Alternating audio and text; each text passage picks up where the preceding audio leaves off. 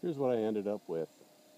2 limit switches in place. Right now I'm moving the solar panels in a westward position, and as you can see, the black frame there is about to hit the limit switch, and I'm just going to test to see if everything operates smoothly, checking for mechanical interference. I tested the eastern side,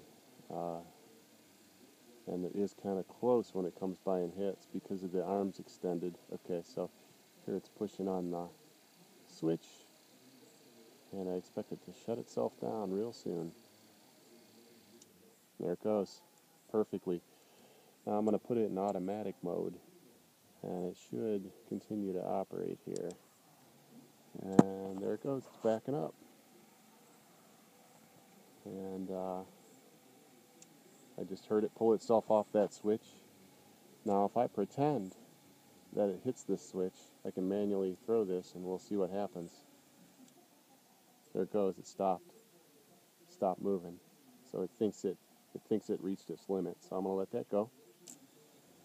And it continues its travel. Right now it's in automatic mode instead of manual mode, so it's actually trying to point up towards the sky.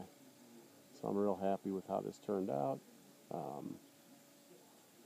I just gotta wire up appropriately, do some tidying up. So thanks for watching.